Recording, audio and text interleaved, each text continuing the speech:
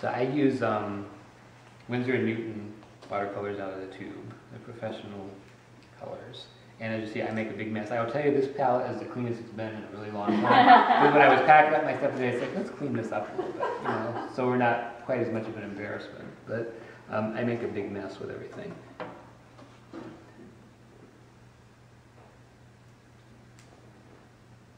And I do a lot of color blending.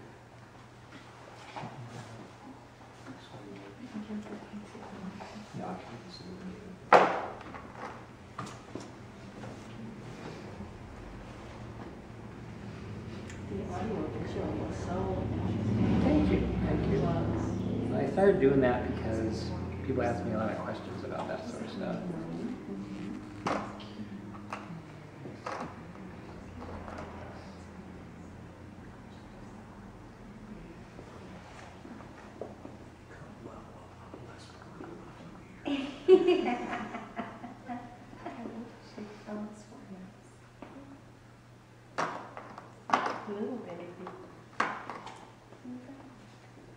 I use a lot of this Payne's gray. It's sort of my base color for a lot of different things.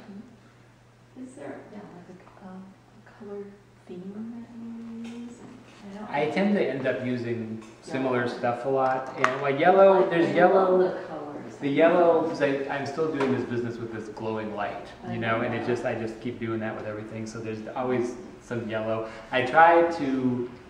I've been trying to force myself to limit the color sometimes. Some of the stuff that's a little older in here is brighter, and some of the more recent things are a little bit more muted. Like these were all done less than a year ago, and I said that was specifically because we had that blue room. But it was an interesting challenge because I tried to just keep it a little bit more limited, a little more muted, and see how I could still use color as an impact. And I particularly did that in this one painting right there, which is called Glowing Ember, which is the sky that's like this. And the idea with that, once again, this was all for this sort of dark contemplation room. And so this figure is just very, very down and out. He's really down. It's like, you know, he's almost given up. But I call it Glowing Ember because there's that one warm spot that's right here. So he's not quite gone yet. There's still hope, you know, that he can get it back together. Yeah, I do a lot of stuff with cool against warm. And the idea of like heat rising, or your internal energy rising, you know, things of that nature.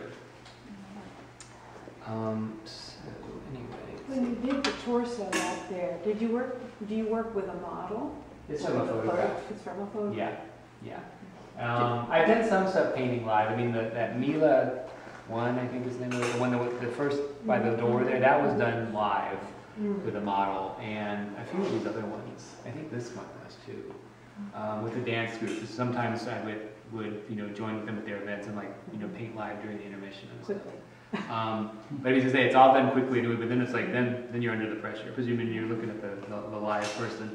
But I'm going to sort of try to show the approach a little bit of how I do these figures. I have a certain like system I use, but just as far as just like basic movement of paint, I tend to use this size brush a lot. And sometimes that surprises people because they think you should use smaller brushes with watercolor. I do this one a lot because this allows you to do, you know, little shapes and big shapes, and it holds somewhat water. I mean, this is one I got in Europe, you know, which holds a ton. It's like a mop for like bigger stuff.